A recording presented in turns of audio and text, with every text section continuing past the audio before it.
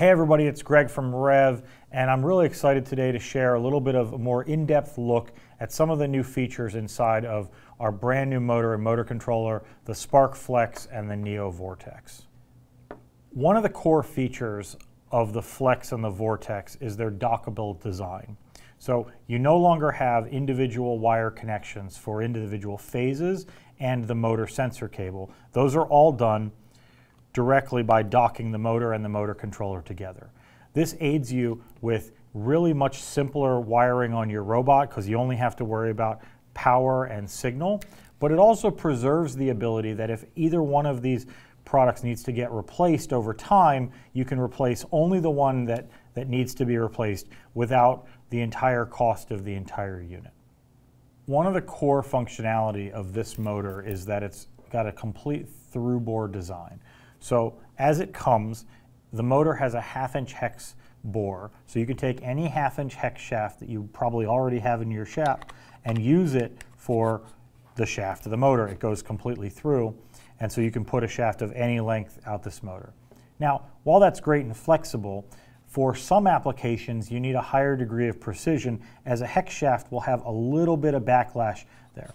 So what we've done is we've added a taper functionality to the front of the motor. So any of our custom shafts that we've made for those high precision applications feature the 1/2-inch hex to do the actual torque drive, but also this taper section, so this self-centers. This is very similar to what they use on a milling machine that you might also have in your shop. And you can put those in, the taper will directly center it, and then you'll use one of our shaft retention screws on the back side to draw that taper in, giving you an incredible connection that is also very self-centered and just as precise as if this shaft was integrated into the motor at full time. So for these custom application shafts, what we're doing is we're launching a few of these to start, and we'll be able to add more as teams need them for different applications. So we have the 8mm with a keyway shaft. This is the same as the original Neo and the Sim motor. We have a custom shaft for our Max Swerve customers that integrate the key directly into the shaft, so there's no more keyway that you have to worry about. We have a spline shaft that's compatible with Falcon motor accessories.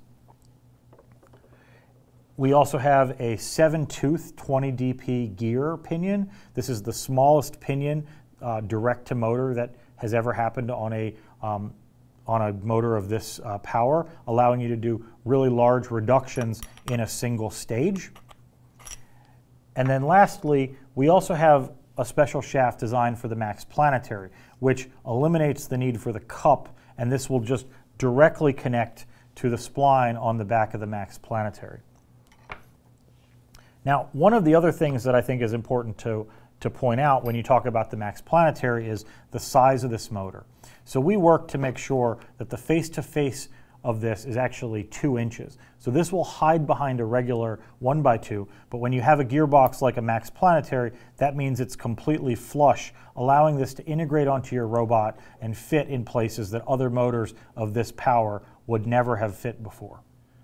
The next thing I want to highlight is some of the new features of the Spark Flex motor controller. We've taken everything that we've learned and run for years with the Spark Max motor controller, and we've improved upon them in many ways. We've kept features like the USB-C communication so that you can update and drive things in real time. We've kept things like CAN and PWM communication, but we've also made some core improvements. One of them being reverse polarity protection, so no longer will one small wiring move mess up the actual motor controller itself. We've also integrated the CAN wires, so you don't have to worry about a connector with them coming unplugged during it.